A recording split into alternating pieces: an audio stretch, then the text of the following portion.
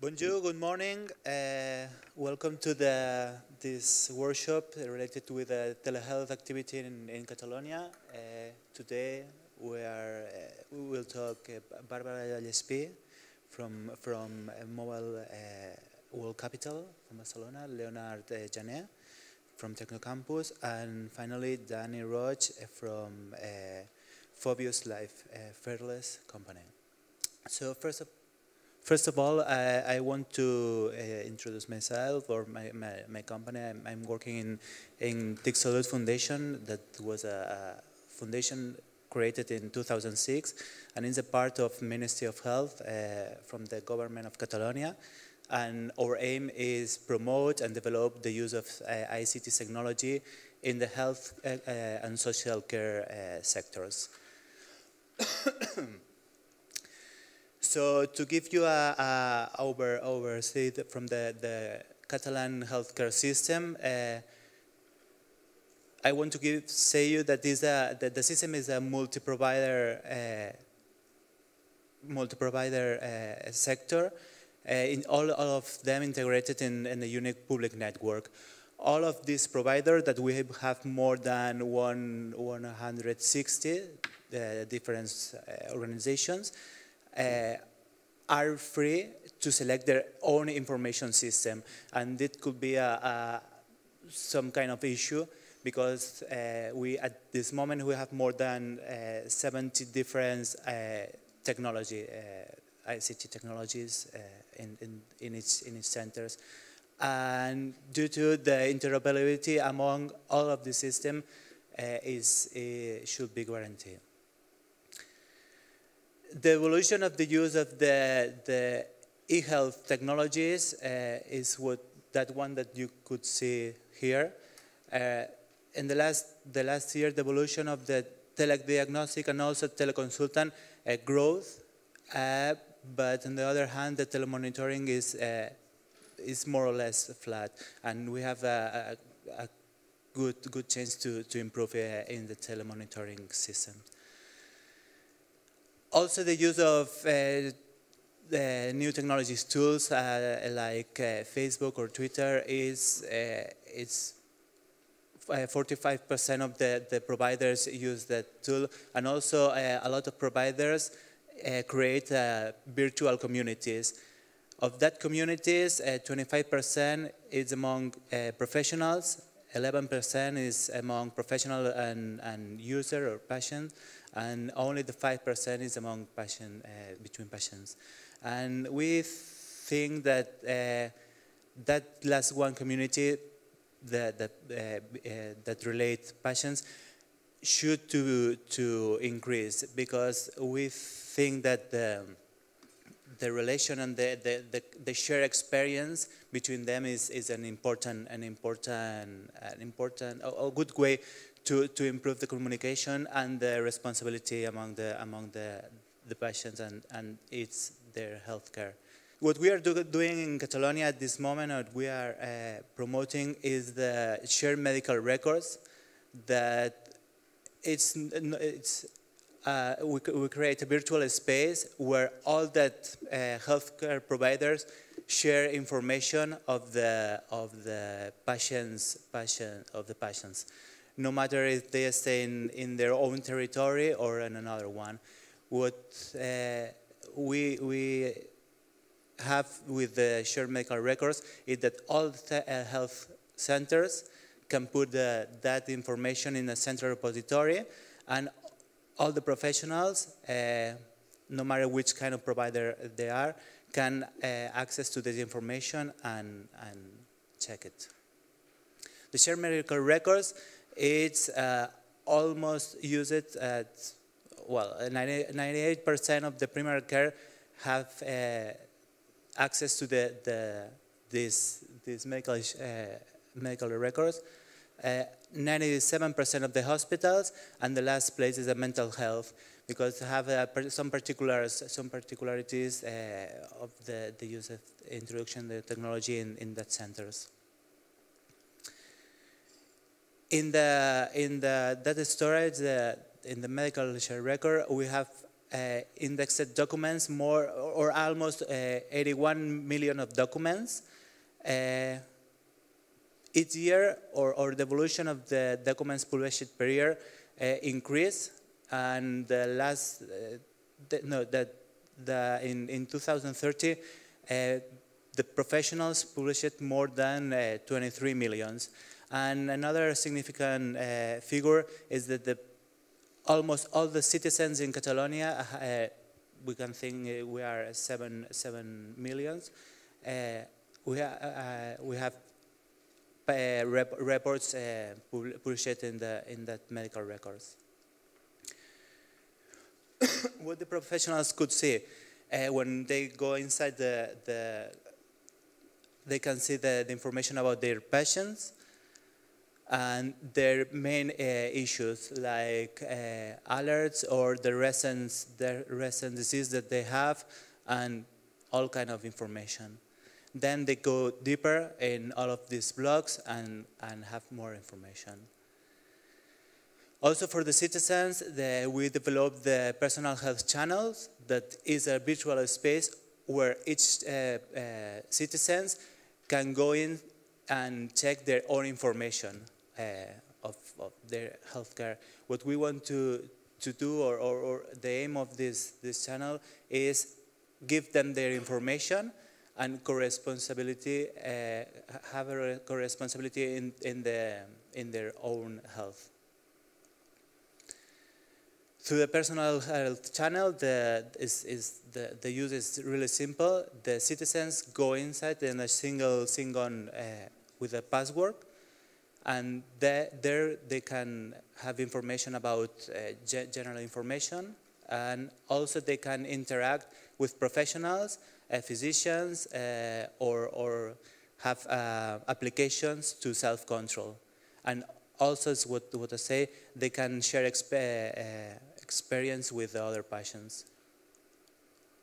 One snapshot that what they can do is the recent activity that they have, and also who watched their information. Also, they have their own information, name, address, etc. And also the clinical reports, they can search the reports by type, center, date, and a specialty.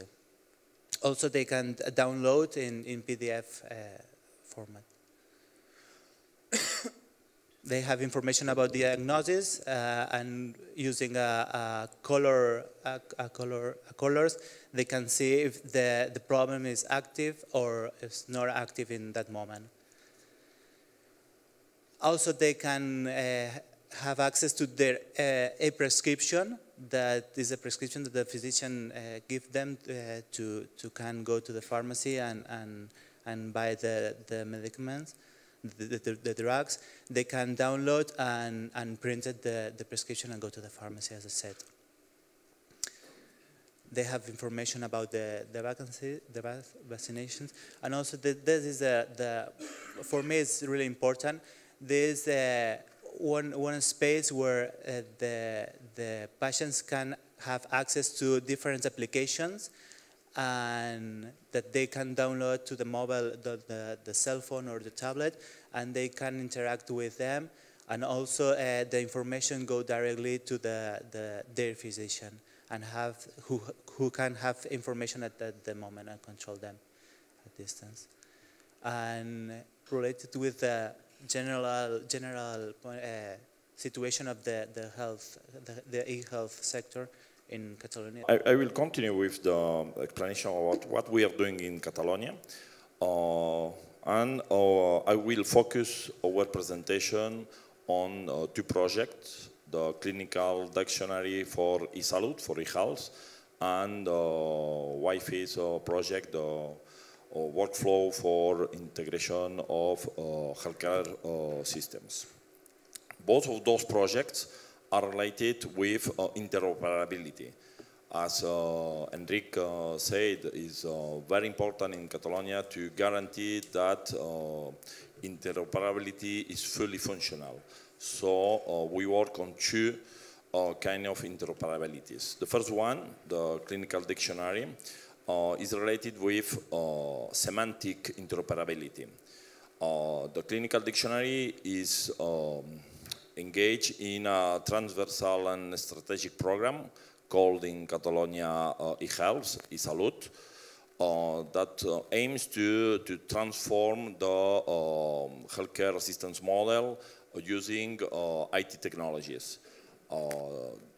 Their objectives are to be sure that we keep all the vocabularies that are at the moment in use, to guarantee that we allow semantic interoperability, and to provide an homogeneous framework base to be sure that everything is going to be the most standard as possible. The clinical dictionary is managed by a permanent commission.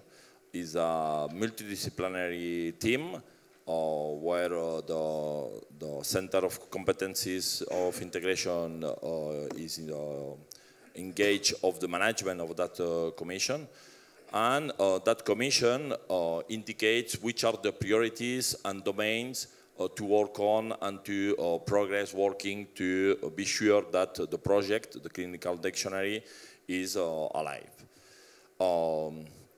The idea is that in the Catalan health systems, the clinical dictionary could be some kind of a pilot to be used in the Spanish Ministry of Health. So the idea is to show them which are the results of the clinical dictionary to try to use that solution in the Spanish health systems.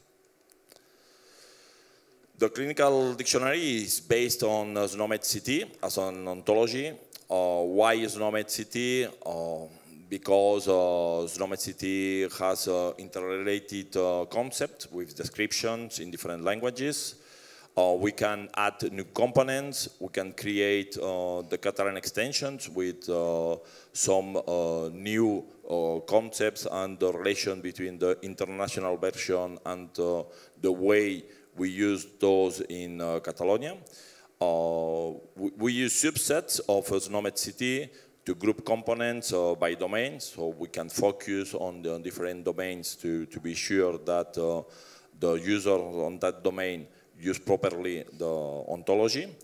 And the clinical dictionary contains mapping between other catalogs, classifications, as LOING, ICD-9, 10, ISCO, to SNOMED-CT. Currently, we are working on 5-6 domains: laboratory, clinical variables, diseases, clinical reports, but we have the intention to include other domains. You can see on the right the web space of the clinical dictionary, where information about the project can be found, and users can know which are the progress of the project. In that project, the CCI, the Center of Competencies of Integration, is mainly working on the team that focus which are the domains to work on, and on the integration of the SNOMED-CT ontology and its integration with the IT tool clinical dictionary. The second part of my presentation will be on the workflow for healthcare institutions, workflow per institucions sanitarias, WIFIs. This is a roadmap to standardize healthcare environments, which is the starting point. The starting point is we have many different institutions and organizations with different ways to represent and store medical information. Up to date, when those institutions want to share a procedure, maybe a laboratory testing, maybe a scheduling an agenda because there is a patient referral or something like that, they use a a private and own procedure to share that information. So if an organization is sharing information with two other organizations, maybe they are using two different protocols, procedures to share that information. Which is the purpose of Wi-Fi's. So the purpose is to be sure that this is standardized and everyone use the same solution. The project starts of the Oficina de Standards Interoperabilitat from the Tic Salut Foundation and the healthcare department of the Generalitat de Catalunya. And a pilot was implemented in Sant Jaume Hospital of Calella. The idea is to be sure that all healthcare processes are standardized in the way they share information. The starting point was there are too many point-to-point connections, and we want to go to a multi-point connection. The administrative process used to be hard because each organization has its own processes, and there were not written healthcare processes, so you don't know exactly how do things in that sharing of information. The purpose of the Wi-Fi's project is to be sure that we work in a SOA-oriented procedure, and we work on patient referrals, on laboratory testing, and on appointments. The first step was to work in a multidisciplinary team with the institutions you can see here in the Sant Jaume Hospital of Calella pilot. And the role of the CCI is in two parts. The first one in the designing of that interoperability framework. So we participated on the definition of the framework. And in a second step, we advise and participate in the implementation phase. So we are close to the IT departments of healthcare centers to help them, to advise them on the implementation of that integration process. The first we done was to decide which clinical domain to model at the first step, to decide which processes to work on, and to decide which standards and semantics to use. HL7, DICOM, SNOMED-CT, and we work on patient referrals and appointment.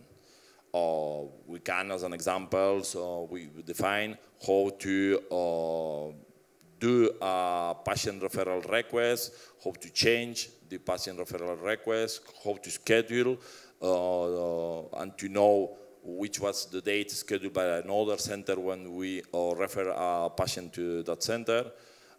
And we work on an implementation guide. What is the implementation guide? It's a document to be used by the healthcare centers to know how to integrate their system with the Wi-Fi's project. Here we can see a messaging template on HL7, and the results are the project is validated, so it works, so the design seems to be good, and the implementation also. The project shows it's efficient, so we reduce the cost in those processes between centers, and we are increasing the number of domains to work on the Wi-Fi's projects. Just to finish my presentation, Wi-Fi is a reference interoperability framework, so it's the framework to be used by centers in Catalonia. We work with an insurance group, MC Mutual, that is the first private institution that use the Wi-Fi model as a framework for their patient referral with their providers. And the standard office define the procedure, an official approval procedure, to be sure that healthcare centers are Wi-Fi compliant. And just the idea is to show that you can have a ROI quite easily using that kind of interoperability solutions. Thank you. Good morning to everybody. Thank you to the organizers for the opportunity of presenting our institution. Our institution is called Mobile World Capital. It is a public foundation which is focused on the development and promotion of mobile technologies in different emerging areas. The area I'm going to present today is the one related to healthcare, what we call the mHealth Competence Center. And the first question that I would like to put on the table when we talk about mHealth is what is the real added value that mHealth provides to the healthcare system. So there's two basic answers to this question. The first one is that we try to increase the quality of life of citizens by the use of mobile technologies.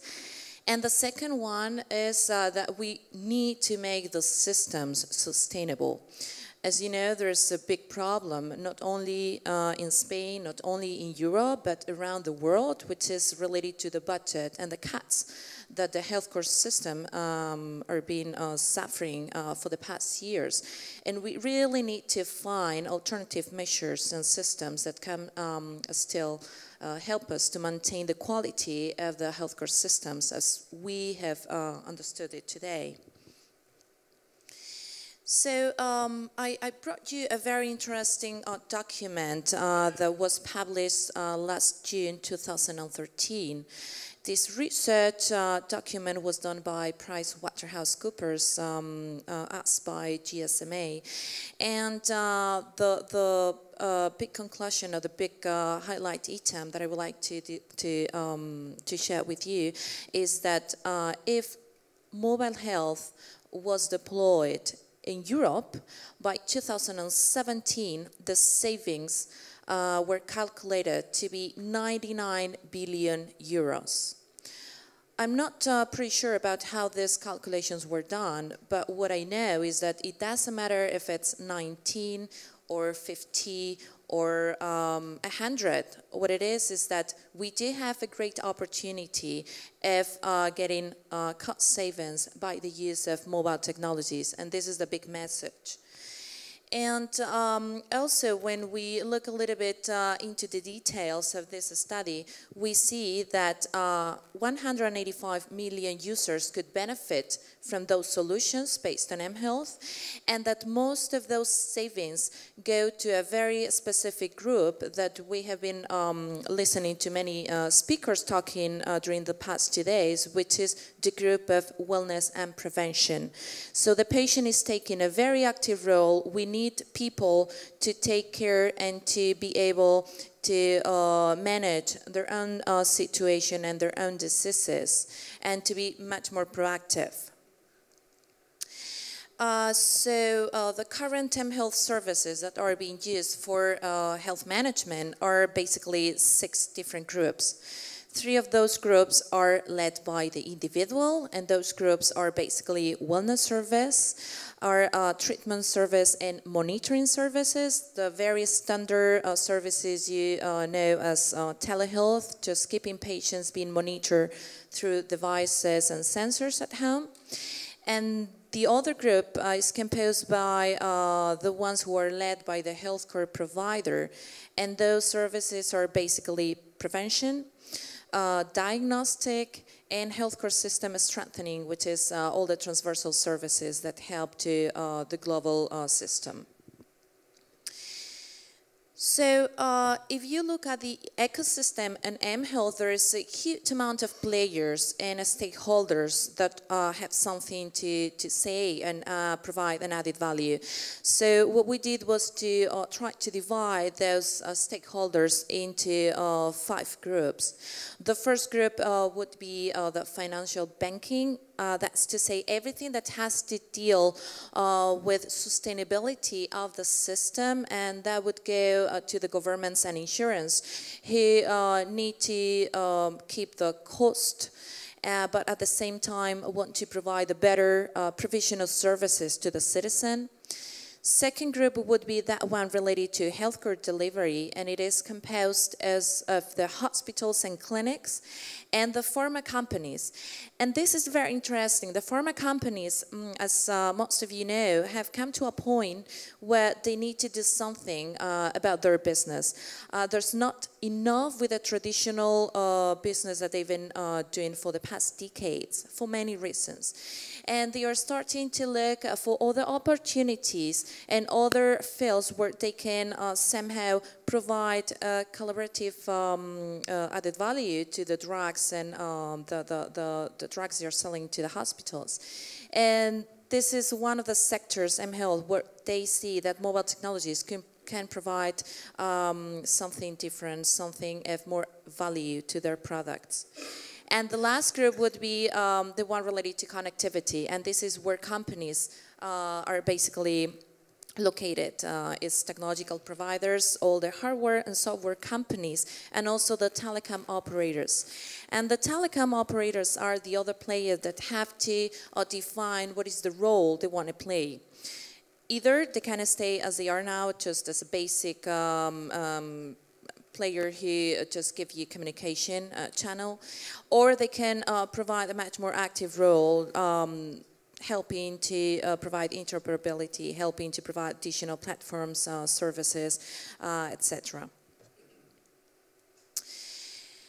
Very good. So what we do from our foundation basically is to try to be the channel between the offer and the demand. We have a major gap. We have on one side all the companies, all the industry that have great solutions, very innovative solutions, and for some reason they are not selling, they are not getting to the final user and to the market.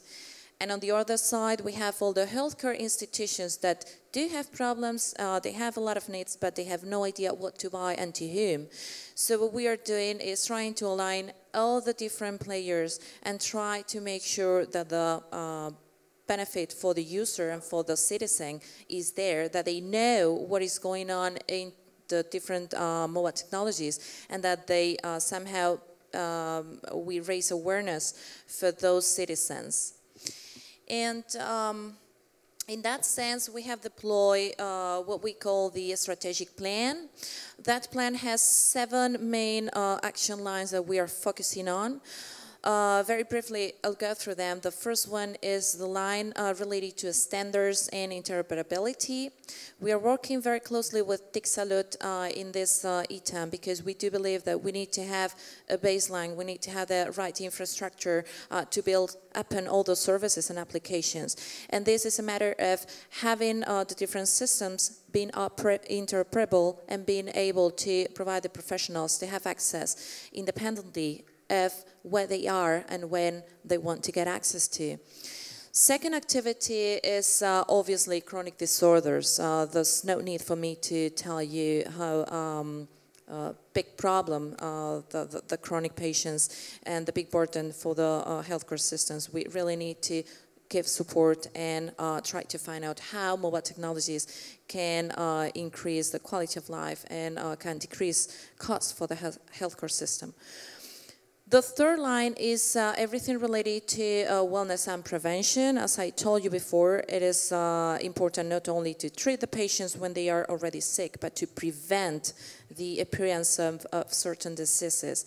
And we are promoting healthy lifestyle while trying to make people aware how important it is to do sport, to eat correctly, and to have healthy lifestyles. The fourth line is related to mental health.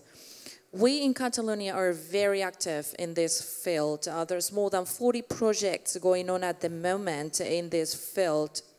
And we have started to see the great benefits that mobile technologies could have for this area. Fifth one is mobile pharma. I already talked to you about that, and we are going to have a very interesting conversation after this workshop specifically on the pharma industry. Next one is the one of secure access or identification to the personal health folder. How can we ensure that citizens have access to their personal clinical information independently if they are using the mobile phone or the tablet or whatever other mobile device? And the last one is training. Training is important for professionals and also for citizens. Let me give you a very quick example. If you go to the doctor and you feel okay, and suddenly because of the testing, the doctor tells you that you have diabetes, the shock is so big when he tells you that everything that comes after this, you don't remember anything at all. So you get home and your family asks you, how are you? Oh, well, I'm diabetic. And what do you have to do? I don't remember. I have no idea what the doctor told me that I have to do. So we need to create those central repositories with data which is of use for the patient. And the same thing for the professional, in the sense that that professional needs to understand what are the benefits of this type of tools. They are tools. They are not trying to substitute any kind of the work that the professional is doing, but the professional needs good tools to increase their everyday work and to provide them with additional features. Last comment I wanted to share with you is to invite you to access to our website. Last February, we launched the I'm Health website. The URL, you can see it on the top right corner, is mobilehealthglobal.com. So we created this website for the community. We want you to be active in the website. We want you to send us news, information, and any relevant issues that you might think are important to share with the rest of the stakeholders. In this website, we have a catalog with more than 250 applications that are already in the market. And we are trying to have a good structure by pathology and area of interest so that anyone can enter in the website and look, for example, for the cardiovascular applications that are already being run today. Then there is also, we are putting on a couple of groups of discussions being led by key leaders in each one of the fields. And we are going to provide the opportunity to those small and medium enterprises, as well as the big ones, to upload their solutions, their applications, their activity, so that the rest of the community can have an idea of what is going on at the moment in the mHealth field. This is not a local website, it's an international website. It is actually available in 3 languages, Spanish, English, and Catalan. So I welcome all of you to register. It's free, so you have no option not to get in. Get in, register, take a look at it, and come back to us with any comments, suggestion that you might have to make it better, basically, and make it a website for all of us, a useful tool. So thank you very much for your attention. I will explain you really briefly my experience, and that actually it's very related what Barbara just told us. And well, first of all, let me explain you how all begins. My personal experience, I was afraid of flying, as many people. I had a phobia. Many years I spent without being able to take a plane, even I had to, for professional or personal reasons. And one day I realized that many people as me also suffered from a phobia or from situations that makes them feel anxious. And I realized that, like me, they didn't seek for professional help. They just avoid those situations. So I started thinking that maybe we could offer, or it would be nice to have a solution that everybody could have at home, maybe through the mobile phone. And this idea was starting to crystallize. And finally, it became a a startup. We are in a startup.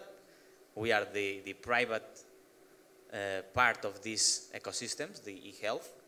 We just found the company 8 months ago, and we started, first of all, talking with people like me, to see what were their thoughts, and also with physicians, with therapists. And we realized that many of the most part of this whole group of people who suffers from anxiety-related disorders, such as phobias, OCD, or stress disorders, stress-related disorders like post-traumatic stress disorders, all these people didn't go to the therapist.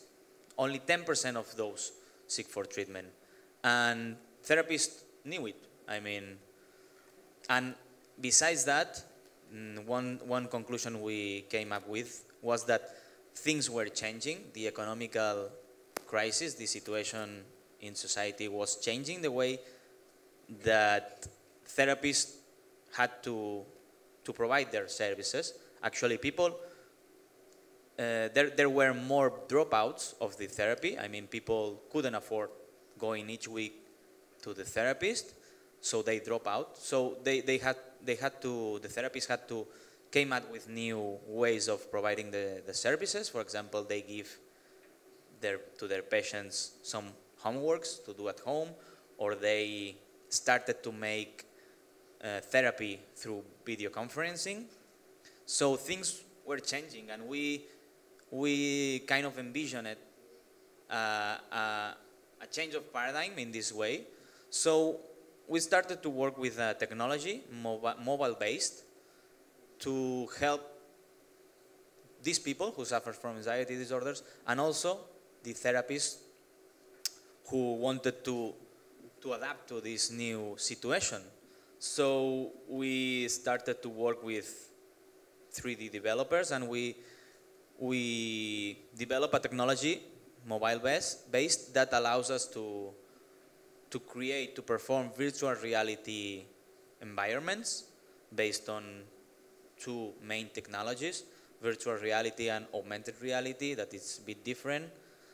And we apply it to the treatment of mental diseases, because it's surprising, but even although virtual reality is the most effective way to treat this kind of diseases, there is a lot of research, and actually it's been currently used in many fields. For example, treating veterans of war in US. Although this is the best way to treat these diseases, and actually patients prefer it, it's really low use. The adoption of these technologies in between the therapies is really low, because 2 main reasons. The complexity of the systems, of the devices till now were huge, and the cost of these devices were also very big. So we tried to solve these 2 main problems by making it friendly user, because it's an app, and make it affordable, because you just need a standard smartphone and a headset device that we currently 3D print, and the cost is just $20 or $30.